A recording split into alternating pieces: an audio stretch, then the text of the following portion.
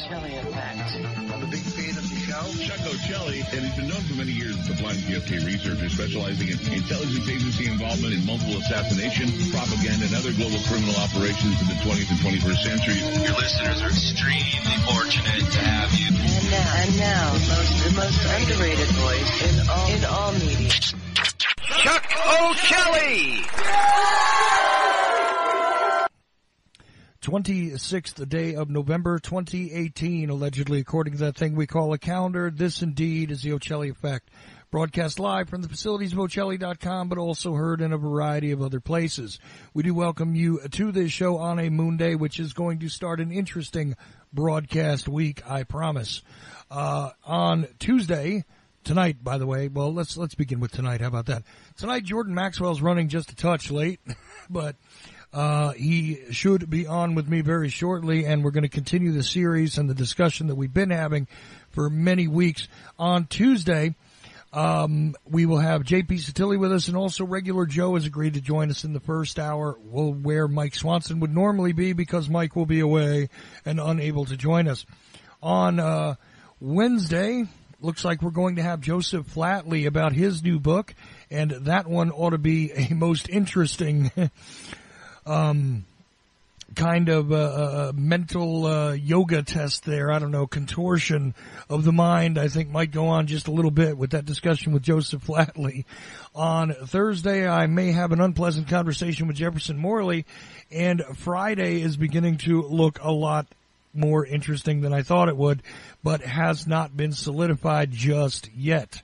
So that's the way the week rolls out so far, and we have a couple of other irons in the fire, so to speak. So apparently I've got a little bit of a technical issue with grabbing Jordan, so I'm going to do my best to get a hold of him before we get into the subject matter tonight. I want you guys to, while I'm doing this, I want you guys to remember that we are taking questions. Jordan appreciates them.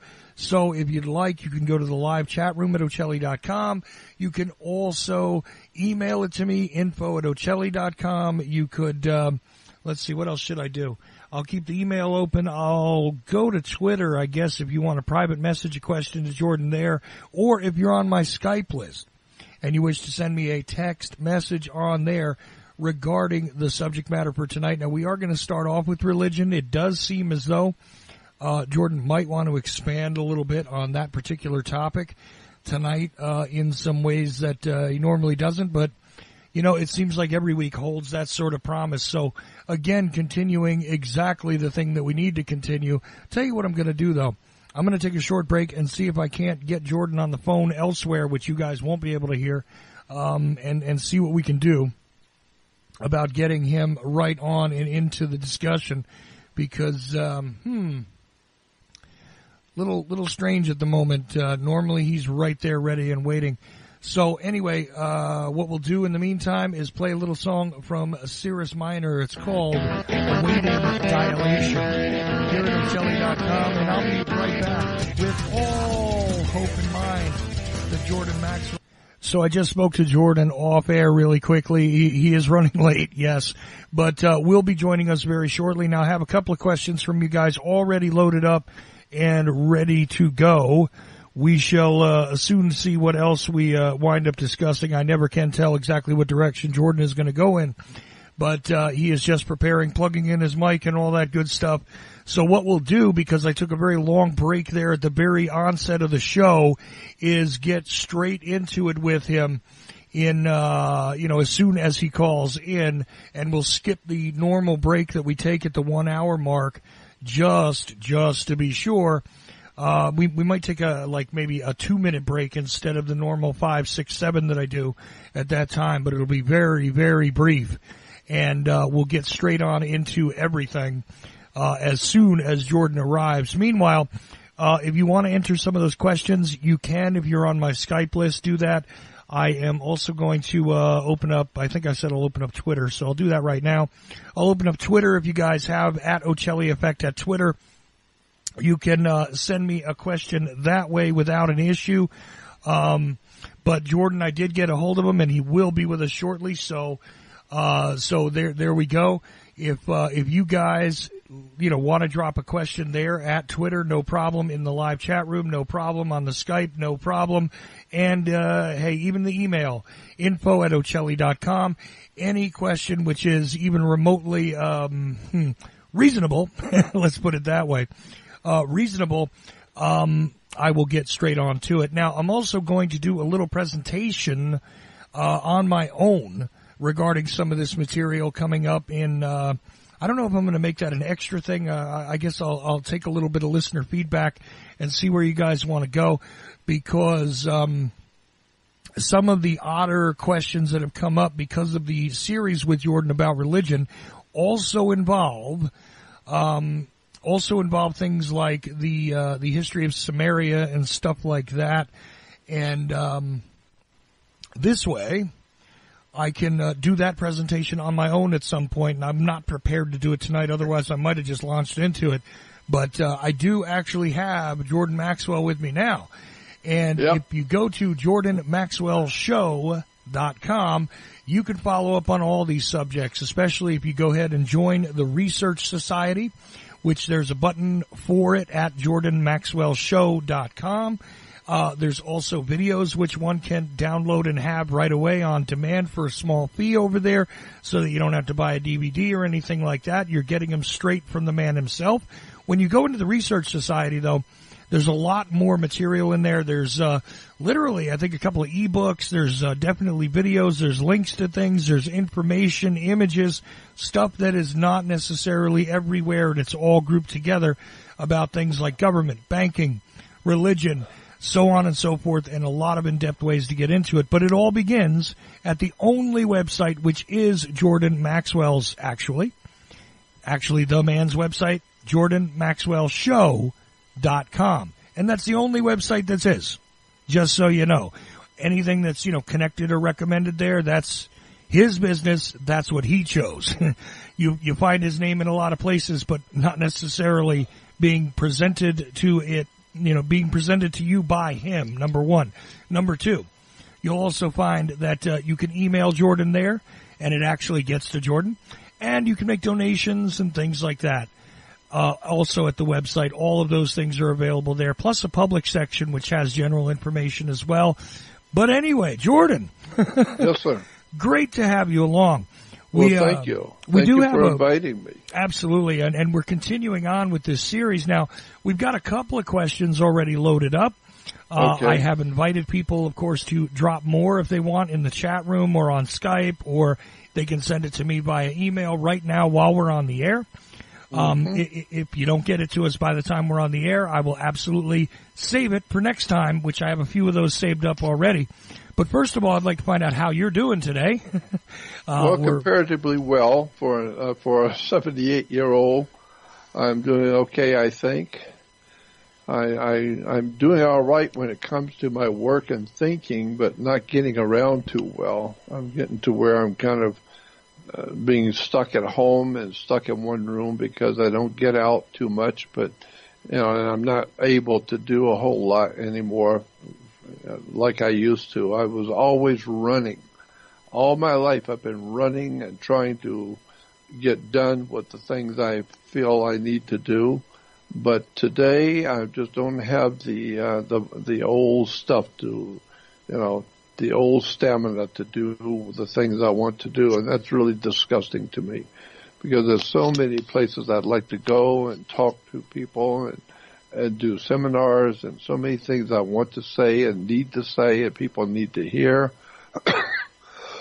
Excuse me. I guess the best way to handle what I need to do is do it by radio, because at least this way people it can be recorded and heard later. Because I got so many things I want to tell people that they don't know, and it's fascinating subjects about how much the world is ill-informed on. Well, this is all part of the. Whoops! Wait a second. There we go. This is all part of the discussion. That needs to be had, sure, and I love listening to you on anything that you're talking on, whether it's a video or it's clips that people use from your videos or whatever. I love encountering your very concise way of giving presentations. Another thing, by the way, if somebody's listening to this right now and you feel as though you'd like to have Jordan come to you and talk to you or give a presentation at a conference or something like that, if you wanted to do that, actually, now the thing is, neither Jordan nor myself have the money necessarily to send Jordan somewhere, but on occasion you would be willing to work something out where if they're willing to pay your expenses to go to a conference and give a presentation about this topic or others, all they would have to do really is email you over at jordanmaxwellshow.com and see if they could work it out with you directly, right? Yeah, well, that's true. But like I said, I don't get out very much anymore. I don't really travel very much anymore. I've traveled around the world. I've given lectures in Egypt and the Middle East and all over Europe. I've traveled extensively. Yeah. But, at 78 years old, I just don't do well at traveling, and those 19-hour plane trips are very destructive now to me. But and I don't really get out very much anymore. But what I can do is I do individual counseling, telephone calls, consulting, and also with the new technology that the web has, that I can do seminars and it can be seen in different places in the world. I've done that. I've done seminars in France and Europe from here, from my home, because the technology is there now. So I don't go out very much anymore because I'm too old and tired and burned out. Right, and it takes so much out of me to travel anymore. Well, I'm thinking more like a short trip. I mean, if somebody wanted you to say go to Texas or California or or somewhere like Seattle, something like that. I would be interested to hear and see and talk with them. I would be interested to talk with them, and if it's something that we look like we could do, then I wouldn't mind doing that because I really enjoy talking to audiences. Something I really have enjoyed all my life is being able to talk to people and wake them up and see the light on their face when they finally hear something that's true and it makes sense, and then finally they begin to see what I'm talking about. It's very rewarding to educate people. It's a very rewarding career to be able to speak to people and wake them up and tell them things that they've known all their life. They knew something was wrong, but you tell them and explain it to them so that they can finally understand it correctly, what is going on the earth today. And that's what I've been doing for years, and I love doing it. So that's why radio is best for me. Radio and my videos. No, absolutely, and I know you appreciate it when people email you too, to let you know. Even again, you could just email stuff to Jordan and tell him, look, I was listening to the show, I learned this, or or I have a question, or that's another thing you like to see is that you cause somebody to think, you cause them to become educated more than they were before. And even an email is something you appreciate. If you can't see them face to face, you can also get a hold of them that way. So yes, it's very rewarding to me when I get people emailing me because at my age, I live by myself. I have no family. I live by myself and do all that I do by myself, and so it's very rewarding for in my life now to have people contact me and just so that I know they're out there and that they care and that I'm actually being able to affect other people and causing them to think and wake up and ask questions and all kinds of. It's just very nice to get emails from people who care about you and who care about what you're doing, and to know that you're making some kind of an impact on people. So if you have anything you want to talk with me about, just email me. Email me is the best way to contact me. It's the only way, really. Right. Because I live on my computer 24/7. I live and continually monitor my emails because I get emails from all over the world. And a lot of them are very important A lot of important people in the world will tell me things about the subjects that I deal with that I didn't know. And I learn a lot from people. I learn a lot from listening to people who are experts in different subjects that I talk about, I know about, but I always say I'm not the world's foremost expert.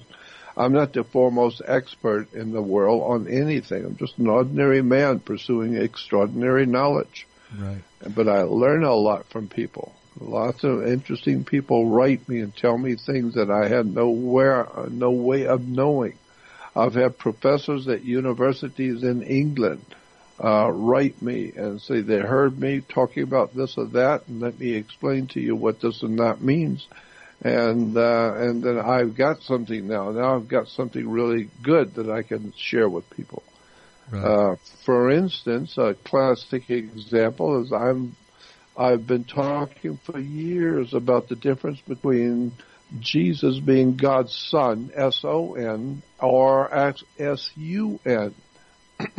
I say that Jesus is a symbol for the Son, S-U-N, not S-O-N.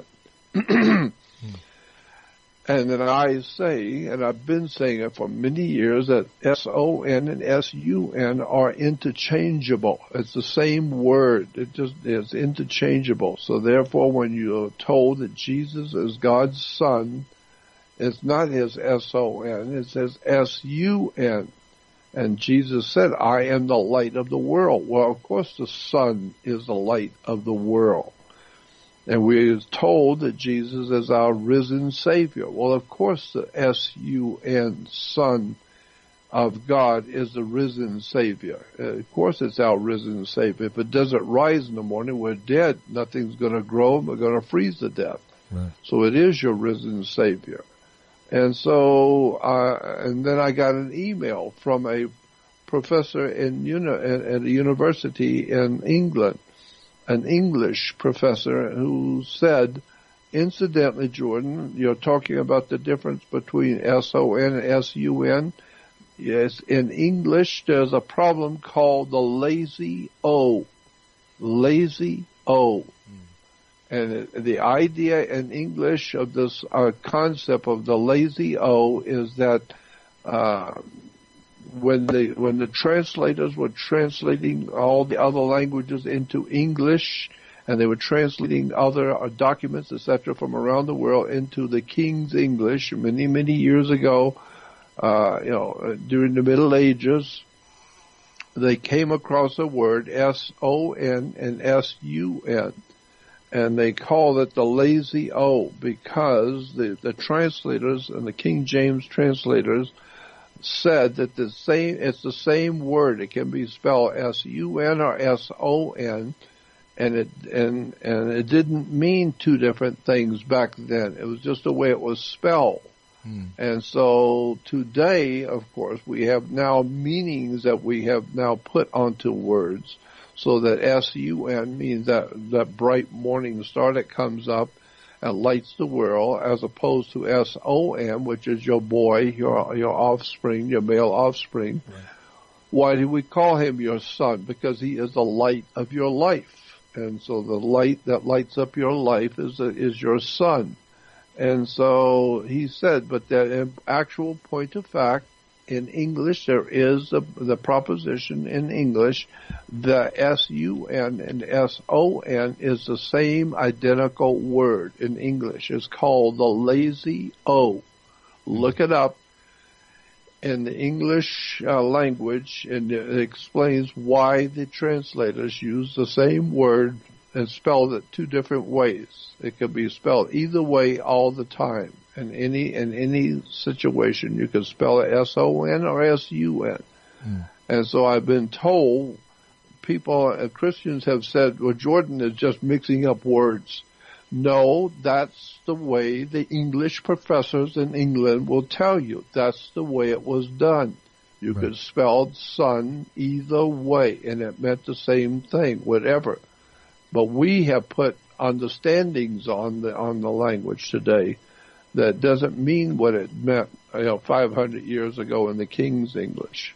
Well, that's the thing when you study etymology, that you discover that a lot of things that have contemporary meanings do not necessarily still mean the same thing that they meant 500, 600 years ago. It's exactly apparently right. the same word, but I mean, even taking a look at a word completely unrelated to the subject, like nice. The word nice is not very nice. If you take a look at the etymology, the old phrase, right? Common phrase. He's a nice guy. Now, you and I know what we mean when we say that, Jordan, but if you take a look at the word nice, the way it originated and came from another language, as most things do in the quote English end quote language, it's kind of funny because originally it really meant somebody who's not very bright and easily manipulated. And I imagine nice guys might not always be bright. I mean, if you're not so intelligent, the world is a lot easier to swallow as a nice place. Maybe you're happier if you're not intelligent enough to know how bad the world around you is. But it's an interesting thing that a nice guy is not really a nice guy the way we mean it. That's right. The word does not mean the same as what it was originally meant. Right. So it doesn't mean that what we call nice today is not what it meant when that word first arrived on the scene. When we first used that word, it didn't mean what we mean today. Right. And I've got a couple of questions from some people that today we would say they're probably nice people, but I don't mean it in the etymology, in the correct etymology, the way it originated. I certainly don't mean it that way, but some people have written in a couple of odd questions. And I want to enter them into the discussion because they have been listening to the series. Another talk show host that had me on as a guest even mentioned that he really appreciated the series with you and thought it was really, really solid the way that it's gone so far. Well, that's good. That's good. I appreciate it. And, so I know that a lot of people are listening, and a few people have commented, and some have sent questions. So I'm going to start with the easiest one here. And let's see. This is from Joan, and she asks, what does Jordan think of the work of, I always screw this up, but Zecharia Sitchin, I think is his name, and it's pronunciation that bothers me there, but I think I did it right. Zecharia Sitchin, and the work online of the group that calls themselves Spirit Science. Is Jordan familiar with both, and what does he think of them in general in relation to the topic of religion? Okay. Yeah. That's the way the question is written. I was in business with Zecharia Sitchin. I wasn't just one of his friends and was and read his work, but I was actually a business partner with Zecharia Sitchin, so I knew a lot about him. And he and I had many, many conversations because we were business partners. And I would get him to speak at certain lectures and get him to speak at conferences. And I helped him get some of his books published. And I got him to speak in different, seminars and different public lectures. So I was in business with Zecharia Sitchin, and he told me a lot of things, interesting things that I don't feel qualified to talk about in public. I don't think it's the right place to talk about some of the private conversations that he and I had. All I will say is that there was more to Zecharia Sitchin and his work and his story than meets the eye. He knew a lot more than he was telling us. And he was very interestingly connected behind the scenes to some very powerful people. And some really interesting stuff was going on with Zecharia Sitchin that people do not know. And I don't feel qualified to talk about in public. But I'm just saying he was very, very knowledgeable, and I wish I could tell you some of the conversations we had in private. That would not be it would not be right to do, but it would really excite your imagination if I told you some things about Zecharia that I know. because he was very well connected behind the scenes throughout the world. There were a lot of very powerful people who knew Zecharia Sitchin. They knew about his work and what he was doing, and I knew about them because I was in business with him. What was the other person's name? The other second? They asked about Spirit Science, which I know is a YouTube channel, but I think also has a website, and they've gone through the, are you familiar with them? That's the question. Really? No. What was the name again? Spirit Science. Spirit Simon? Science. It's a group of people. They call themselves Spirit Science. Oh, okay, Yeah. okay. Spirit Science. I've seen that. No, but I haven't really looked into their work. No, but I do remember coming across Spirit Science. I remember seeing that. But I have not looked into it myself, so I'm not really qualified to talk about it. No, fair enough. But I do know about them. I'll have to look at that. Now, I'm writing it down. I'm going to have to look at that when we're through with the show. Yeah, I think it sounds very interesting, Spirit Science. Yeah, I mean, look, if you start on YouTube, they have a very interesting set of presentations. They definitely, if you're looking at stuff that, is related to Gaia TV, you'll find them related to them as well. It's interesting. It's very interesting. I don't know. They didn't ask for my commentary, so they asked you. But since maybe you'll look at it and you'll discover that you need to look at it some more. I don't know, Jordan. It would be great to hear about it. But anyways, I'm always open because I'm always open to hear what people are into. People who have really dedicated their life to certain subjects. I want to know what they know. I want to hear what they have to say because that's the way I have come to educate myself, as being in the company of really extraordinary people who have talked with me in private. And I say to the public all the time, I'm not that clever. I'm not that smart. What I bring to the table are the people that I have met in my life and the subjects which they have opened me up to that I had no idea in the world that existed. And the Zecharia Sitchin is just one of many people that I got involved with. I wanted to promote him, and so I became a business partner. But there's a whole lot more going on in the world and a lot of interesting people out there that I have had the privilege of meeting and talking with and becoming close friends with. And this is why I talk about the things I do, because these are the kind of people I like being around. I love hearing the scientists and philosophers and teachers and researchers, astronauts and politicians, all kinds of interesting people, telling me all kinds of phenomenally interesting things about the world we live in, and that's why I do what I do, because I love being able to share with the world of mankind. I want to share with everyone what I have been learning over the years. So that's what I do, and so much of it is so controversial. Why? Because most people have never heard real truth about much of anything. Right. So that's what I do, and that's who I am, and that's why I try and stay on the cutting edge of what's happening around the world by talking to all the best of the best. And I've got so many dear friends that have let me in on their work, and I've had so many interesting experiences learning about things I didn't even know existed. Well, another question comes in, and this one is from somebody who was definitely listening to an earlier show. They stated that they had caught it on YouTube, actually, and I don't think I saved his name here. I know it was a guy. I remember that, so I'm sorry to you if you're listening. I didn't save your name in my notes here, but the question is pretty straightforward.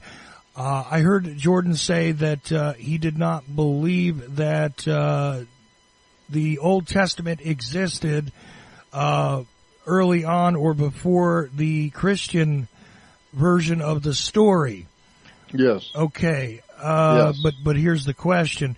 Then what does he make of the Dead Sea Scrolls and many of the artifacts that have been discovered that seem to suggest that the Jewish story is much older than most people believe and was a story that previously existed.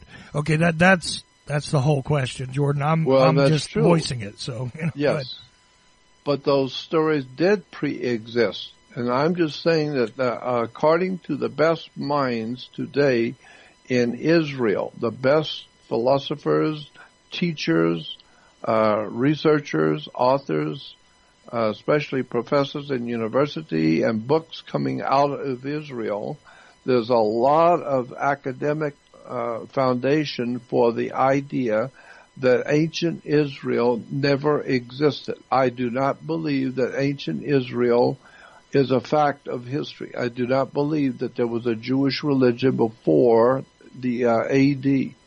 I don't believe there was any such a thing as of an ancient Israel ever existed. I think it is a mere story that is not backed up by history, and it has no basis in history whatsoever.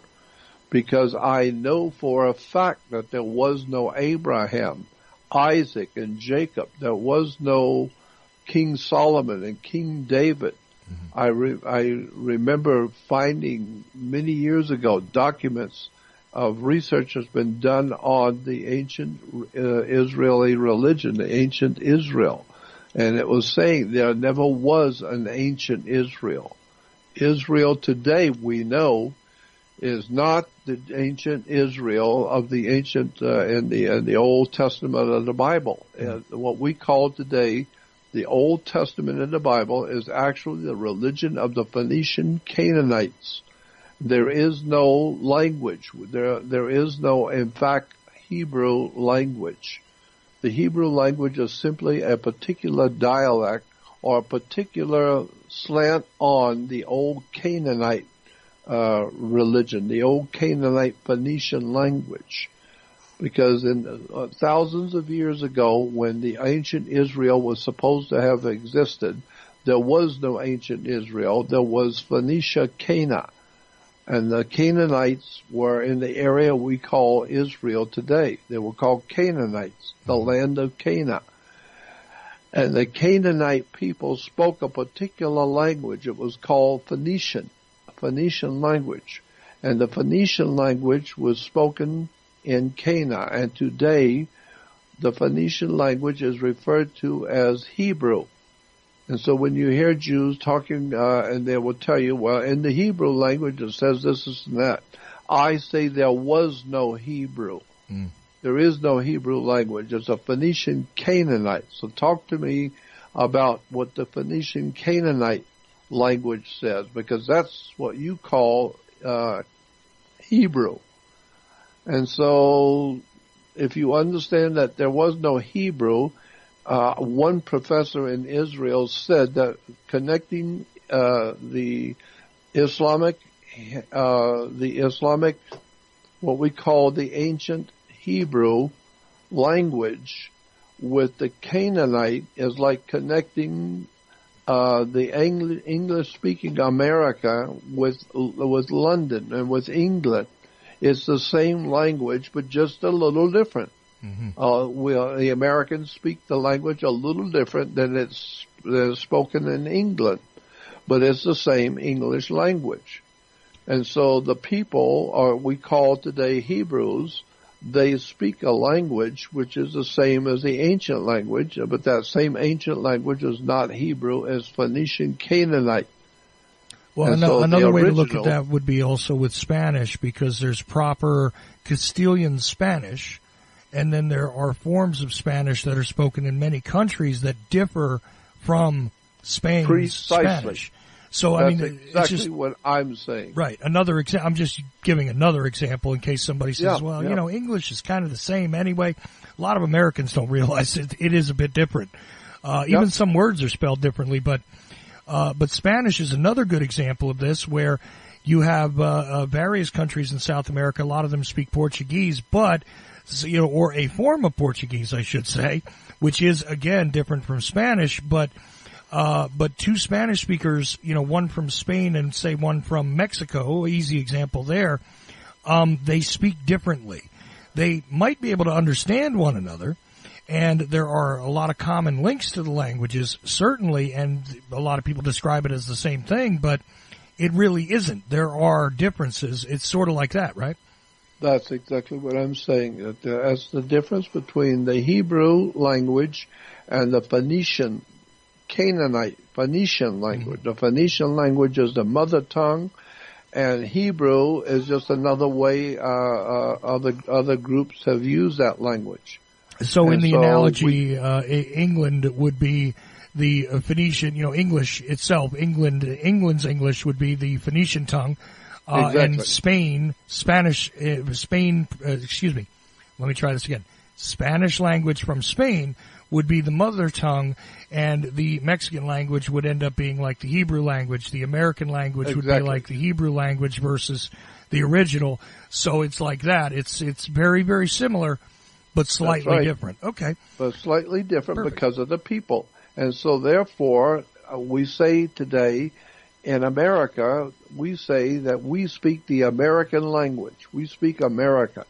No, you don't speak American. You are American. You speak a mother tongue, which is English. Mm-hmm. And so when we say that, these people are speaking Hebrew. No, they are Hebrew. But they're speaking a Phoenician language. Right. They are Hebrew. And so we don't know the difference, so we just say, they're Hebrews, so they're speaking Hebrew. No, they're Hebrews, but they're speaking Phoenician. It's a Phoenician ancient Canaanite language. So when you hear the idea of an ancient place called the land of Cana, that's the Hebrews today are from the land of Cana. They were actually Canaanites. And so when you read in the scriptures about the Canaanites, that's who today is in charge of Israel, the Canaanites. Right. They're not a mystical people called the Hebrews. There was no King David. There was no King Solomon. I am telling you, there was no king. There was all of those words and all those famous people in the Old Testament never existed. And we say, if you go back to one of the earliest Bibles, I came across one in an old bookstore once, an old Bible, and everywhere where the Bible talks about King David, it said King Druid, D-R-U-I-D, not D-A-V-I-D. And in India, they have a Druid religion. Excuse me. No problem, Jordan. And the thing about this is that, again, with the languages changing over time, this is a function of time, honestly, and also of development. Because, for instance, there was no reason, say, for the original English language to have a word for, pick something, computer, initially, right? And so the language might develop, and they might have slightly different names in England for a computer than we do here, and therefore the split, begins to happen. Right? And there's also things that are only indigenous, say, to this part of the world that maybe they don't even have in the UK. So therefore, we have to develop words or adopt an existing word from some other language in order to take it in. Doesn't even necessarily mean that the English uses it. That's right. And the same thing happened with the Spanish, and I imagine with the Hebrew and Phoenician, because here's the interesting thing. Some people talk about there's ancient Hebrew and then there's more modern Hebrew, right? Languages over time change. They must, as a matter of function. You have to develop new words for new things. If somebody invents a wholly new object, you got to call it by something. If there is a new process that did not exist before, you may have to describe it as something, and sometimes they reach into the past and adopt an old word from the past to mean something new, or they create a new word. Very simple, right? Yeah, So, it's very simple. And also, there is a hidden connection between the Hebrew people, the Jewish, what we call Jewish, and German. There is a very definite connection behind the scenes that has never been talked about in public. There is a definite connection between being Jewish and German. Germany, or the German people, are connected to the Jewish people. And the Jewish people are connected to the German philosophies. The German religion is Jewish. The Jewish religion is German. It's a very difficult subject, and I haven't got to the bottom of it yet. But I do know that much, that there is a definite connection between being Jewish and German. Oh, yeah. You've certainly talked about it on here quite a bit in the symbols, even the most infamous symbol of the Third Reich. You've discussed that and exactly how it is on the very floors. You can look to the earlier episodes. It's on the floors of synagogues, that thing which is called a swastika. Well, right. that is on the floor of synagogues, interestingly That's right. The enough. swastika was not German. It was Jewish. Mm-hmm.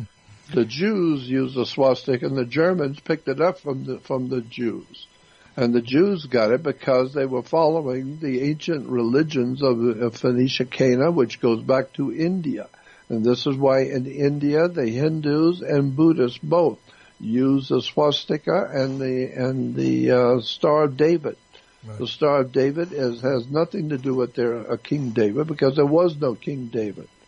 So the Star of David actually is referred to, if you look it up in the dictionary, as a hexagram. H-E-X. Hex is Latin for six. And interesting, in Latin, six is S-E-X, is six in Latin. Right. And so today we have something called a hex, H-E-X, which is a six-pointed star. It's called the Star of Saturn. That's what the Star of David represents, as the planet Saturn.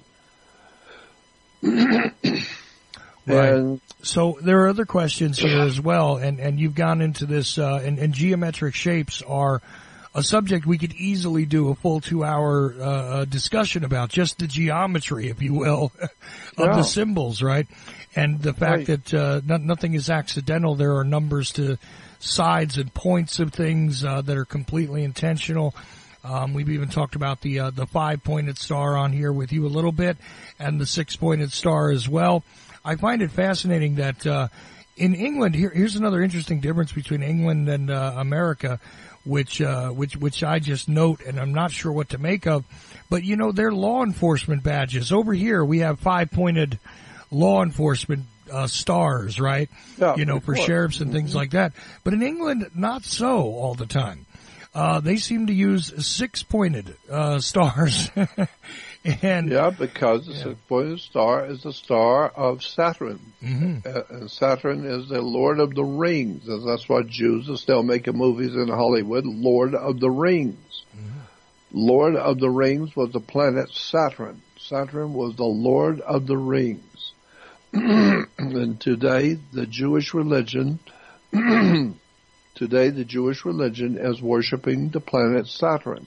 Mm-hmm. It wasn't always that way. I've said this before, and I'll say it again. We are told that Judaism was the first monotheistic religion in the world. The Jews were the first monotheistic people. The monotheistic, theistic is God. Theistic is something to do with God. Mm-hmm. Mono is one. So therefore, one God, or anything dealing with the subject of one God, would call monotheistic. Well, the Jews were not the first monotheistic people in the world. They never have been monotheistic. Right. So if you go back into history, you will find the Jews were never monotheistic. They never worshiped one God. We are given the idea that there is only one God in all the universe. There's only one God, and that's the Jewish God. He is the one God, and his one people are the monotheistic people who worship the one God. Until you do some research on the field and go to the encyclopedias and the reference works on the Bible, and then you will see, no, the Jews were a henotheistic, spelled H-E-N-O. Henotheistic, meaning heno means to pick one from a group. So if you have, say, 15 gods standing in front of you, and you decide you like to follow this one God, you pick him out, the one you like we do in America with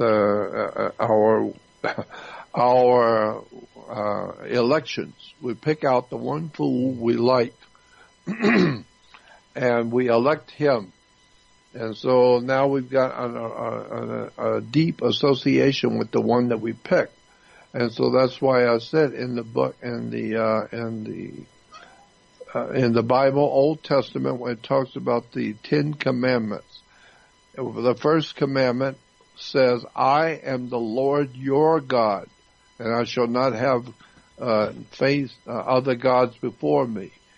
It doesn't say, "I am the only God in the universe." No, that's the idea that we've been given. We Gentiles have been given that idea that the Jews worship the only true God in the whole universe. No, they were henotheistic, not monotheistic, meaning the Jews picked one God from a group. And this is well known in Israel today, that the picking of the one God from a group we call henotheistic. And this is why today we have a complete misunderstanding about the God of Israel and the Bible. Because the word God in the Phoenician language was El. El was a name for the god Saturn. Saturn was called El. And another name for Saturn in the ancient world was Shabbath. Shabbath was spelled Shabbath. Look it up in the dictionary. Shabbath. Shabbath was a name for the planet Saturn in the Middle East. A long time ago, thousands of years ago, the planet Saturn was well understood and knew that it was a planet of the rings. And a lot of people don't realize that the ancient peoples of the world knew Saturn had rings, and they gave him the name of Shabbat. And so today, if you're going to worship the planet Saturn, you do it on Saturn's day. You do it at the Temp El, or the Temple. And so today we call it, the worship of Shabbat is called the Sabbath. Right. So in the 10 Commandments, remember to keep holy the Sabbath. As if you're keeping holy the Sabbath, you're keeping holy the day is Saturday. Because Saturday is named after the Jewish god Saturn. And Saturn was called Shabbat. And so we have a celebration in Judaism called the Sabbath. Sabbath is the worship of the planet Saturn. So just remember, when you're keeping holy the Sabbath, you're not being very holy. You're still worshiping an old pagan, ancient Saturnian god, Saturn. This is why I am so convinced that I want to tell the world the way it really is, the real truth about the religions that we have today. We don't realize that we are worshiping the same ancient gods that the ancient pagans had, and we like to criticize them because they were ignorant and ill-informed, and ancient peoples, they didn't know anything about nothing, and so we are highly intelligent today. No, in point of fact, it's just the opposite. The ancient peoples knew far more than we will ever be able to understand. The builders of the pyramids and the great temples of the world have all understood the universe and the whole concept of the divine presence in the universe we call God. They knew far more about God than you will ever know. They knew far more about sacred geometry, the building of temples, than we will ever know. And so nothing is more obvious than the fact that the ancient peoples knew things we don't know. The Hindus have learned and taught us more about space and time and all the high sciences that we don't even begin to understand today. And so we are not the ultimate creation of God on the earth today. What? We are an ignorant and ill-informed, backwards people. We're called human beings. Right. We humans are backwards. We are not very well read. We're not very well educated, and we think we know everything there is to know about the whole universe, where in point of fact, you don't even understand your own religion. Well, I've got two more questions from people that are inquiring that have been listening, and or at least I know one of them has, but these will fit perfectly, I think. And we'll go a little bit long here because we took a little bit of time before we got Jordan on. We'll go a little longer in this hour and a little longer in the next hour, and I'll cut it back down to 2 when we put it together. As long as Jordan can hang around, we'll do it. Okay. Sure. So here's the thing. Let's see. Can you please ask Jordan why it seems like every religion has some sort of singing or chanting in it? Christians sing, Jews do songs, although I don't like the songs, they do songs. There is something that sounds like singing that Muslims do, as well as Hindus and a few others. Why is singing a common thread in all of the religions that exist today, and was that always the case? Yes, because audio vibrations are very important to spiritually understanding the universe. Mm-hmm. We have scientists who are telling you about the difference between who built the pyramids and how they were built, and some are saying that vibrations, sounds are very important, and vibrations and sounds are extremely important to the human brain, how the brain relates to spiritual sounds. And we know that the great composers during the Middle Ages, the master composers were composing music according to mathematics, and that it wasn't just a beautiful sound they were producing. No, it was a mathematical understanding of vibrations that the brain relates to, that the human mind can relate to certain vibrational frequencies, and it puts you into a spiritual state of mind. This is why when you go to churches, sometimes during some of the big churches in Europe, you go in and you just feel the feeling in the church is just so very strange. It's like a spiritual presence there. No, it's not a spiritual presence. What you're feeling in those churches is called geomancy. Geomancy is the study of ley lines.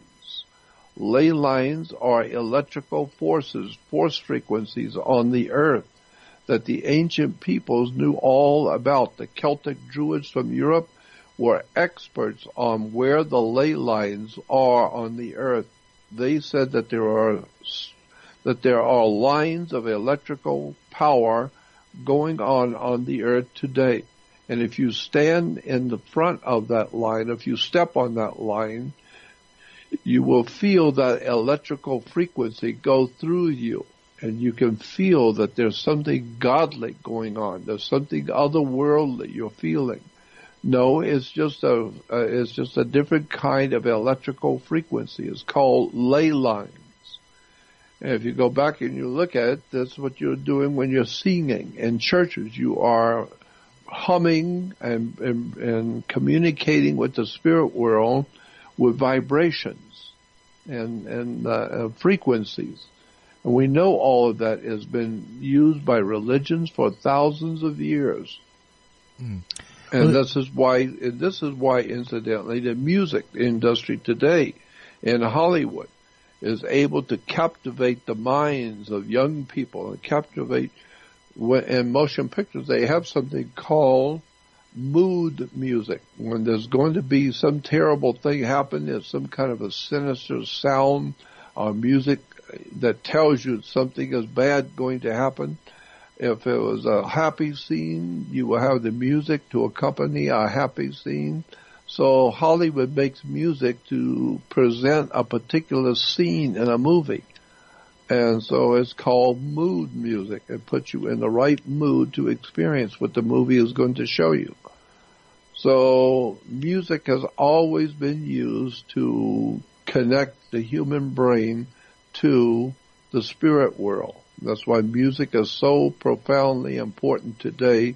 When you see how the young people are being misled into, and rap music was developed by the people who developed the rap music was developed by what we would call the British East India Company. And it has to do with the idea of privatizing jails. Prisons are being privatized. Prisons are being opened up and run by private corporations. And so in order for those corporations to make money, they have to have a lot of prisoners. And so the only way you're going to get a lot of prisoners is to whip the people up in the country to be prisoners and to be criminals so they can be prisoners. So the same people who came up with the idea of privatizing prisons have come up with the idea of the best way to run a prison is to have it filled with people. And so if you have it filled with people, you'll make money because it's a private institution. It's a private operation. And so they came up with the idea, the same people came up with the idea for private prisons, came up with the idea of rap music. And we know that because we've heard and I've read the articles by the people who gave us rap music. They said the same people realize if you're going to have a privatized prison, you need to have plenty of prisoners. And how you do that? Well, you make prisoners out of putting it into the spirit of the people to be revolutionaries, radicals, and criminals, and you give them music that promotes that, and it promotes that kind of understanding of the world. Rap music is designed to create a criminal element so that we'll have criminals to put into prisons. If we got a big prison, brand new prison, but you don't have any prisoners, you're just losing money.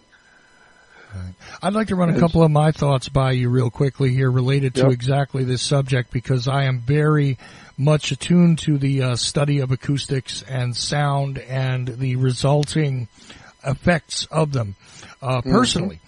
Because I was a musician and I still to this day appreciate the science behind it. So let us understand a couple of things. First, when you were talking about churches and the experience of being in a church, another thing that comes into play here is the architecture. And why?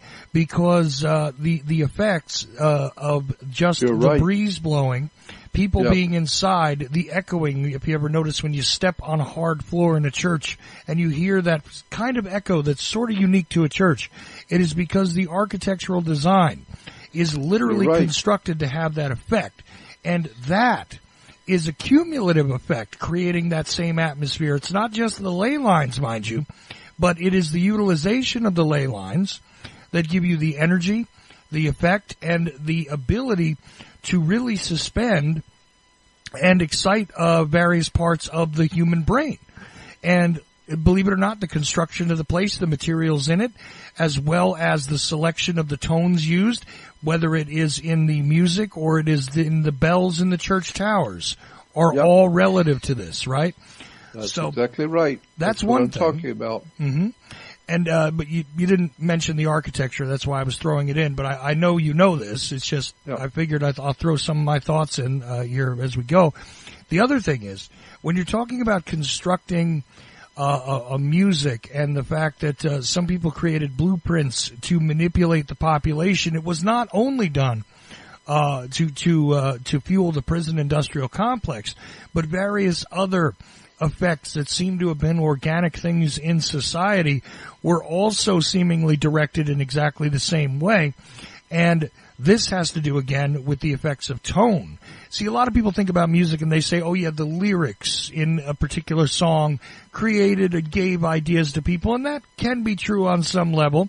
You don't necessarily get manipulated by just, hearing somebody's words. You can have an effect given to you if you're listening carefully or your mind is in the right state to receive them. Now, how do you get the mind in the right state to receive those lyrics? Well, with certain tonal cues, the mind can become more receptive to the idea, can become create almost like faux emotional reactions as well. And this is not necessarily something that's always done for a negative purpose. I mean, obviously there are artists who are still creating, who are not being manipulated by others, although they may be using the templates that are presented to them by others in some cases, and inadvertently creating things that they don't necessarily realize what they're doing.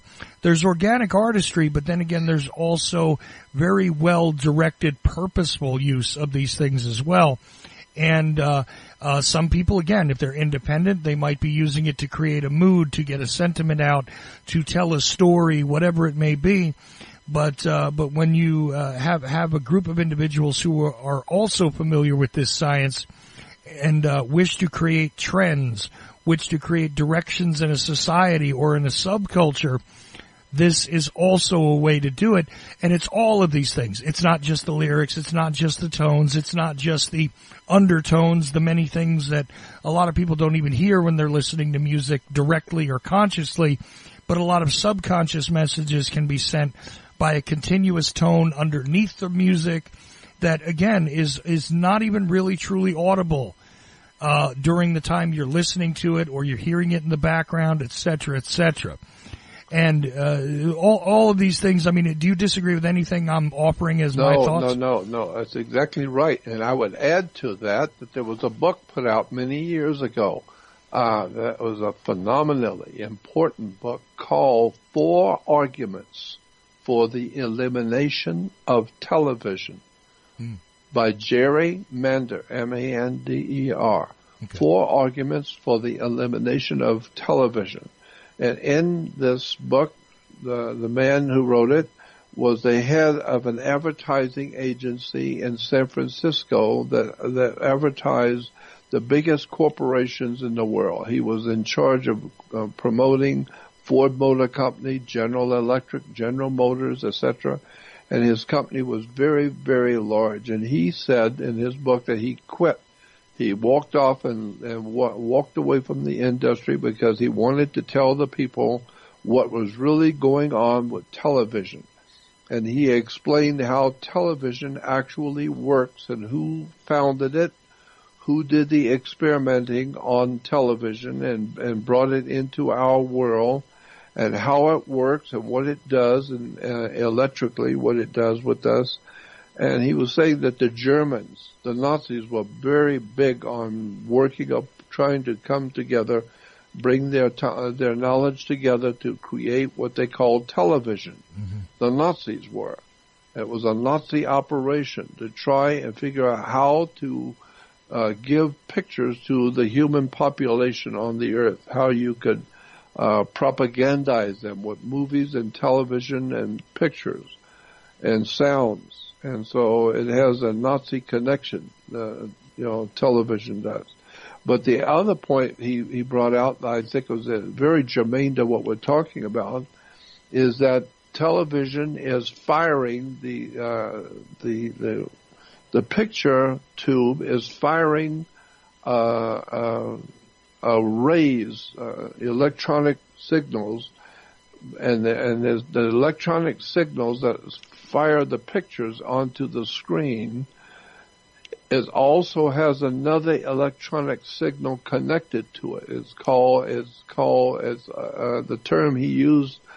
I seem to recall it was like a riding. This other signal was riding on the main signal to send you the pictures. The carrier wave. There's another, and so that other signal that you don't see is designed. It was based on something called Earth resonant frequency.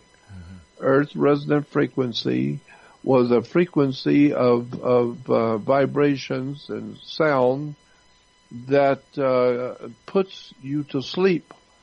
That's why he says it's the same frequency if you sit under a big tree and a meadow with everything is very quiet, very peaceful. You're sitting on the ground and you're laying up against the tree and you fall asleep. It's called Earth frequency. There's a frequency that the Earth is giving off that you are feeling as a human, and it puts you to sleep.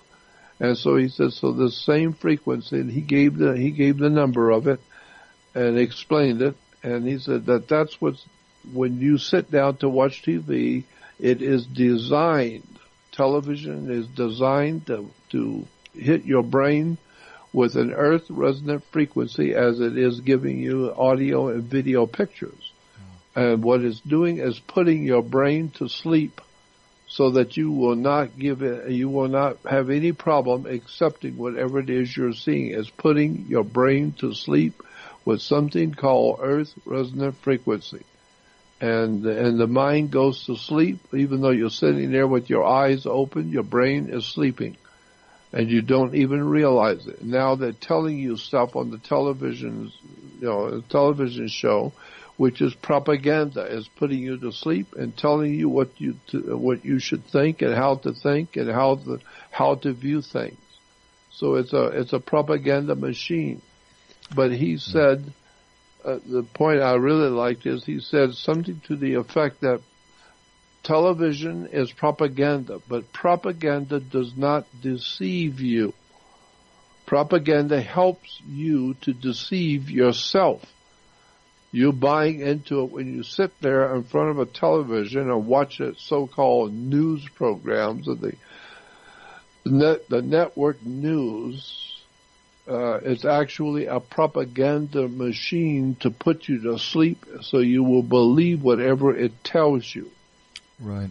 Well, Jordan, before we go to it, I want to take a short break, very, very short break. But before we do that, it's not just the news that you're placed into this susceptible kind of brainwave state. I have another guest who talks about how that state that they use, the frequency that they use for everything from your electricity to your television to your electronics to everything is actually a little bit off from where it could be.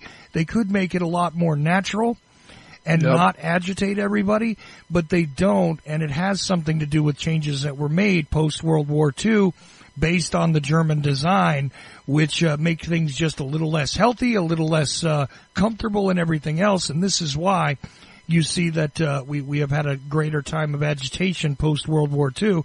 And he's, a master electrician, right, explaining this. And he talks about it all the time. And it's really, it gets me a little confused, but it is precisely what you're discussing here. And one might say, well, look, of course we know news is propaganda. Well, here's another quick thought.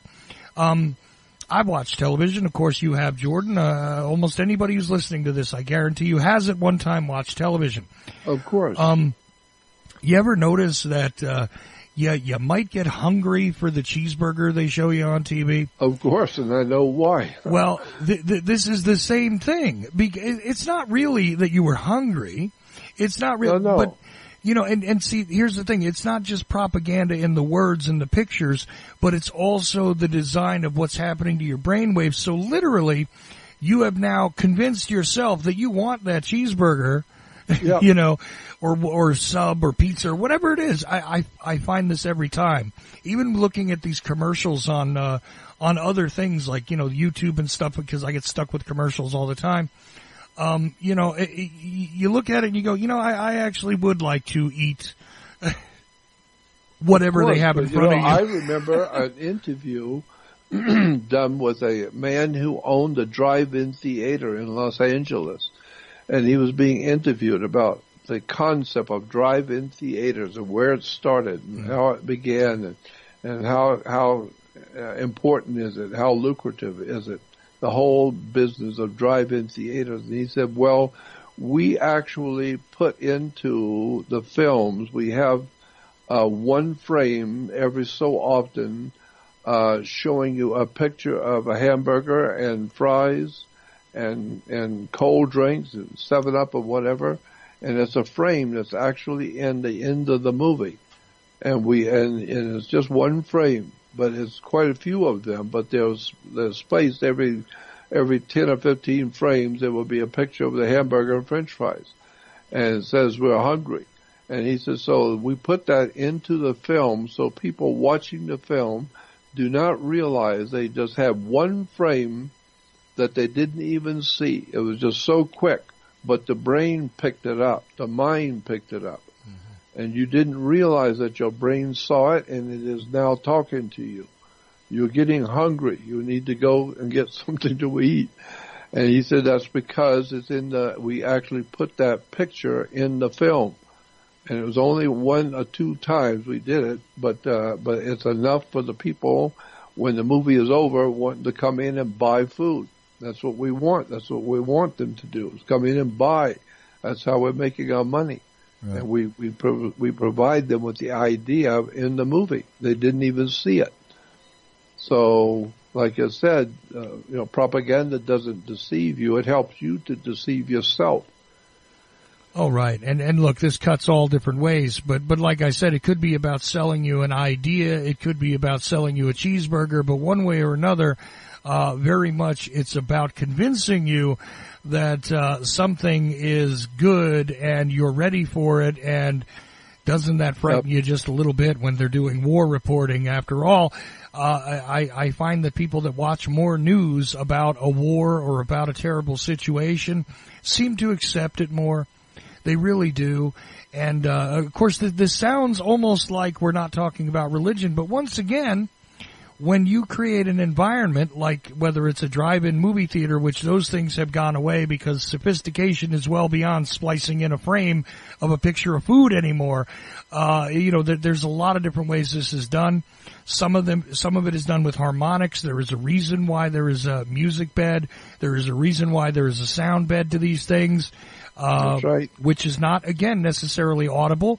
Just like that frame is not something that you're going to recall. Well, I saw a picture of a cheeseburger and fries. Nope. You might not recall that, but your mind, your subconscious mind picks that stuff up very well. Subconscious saw it, right.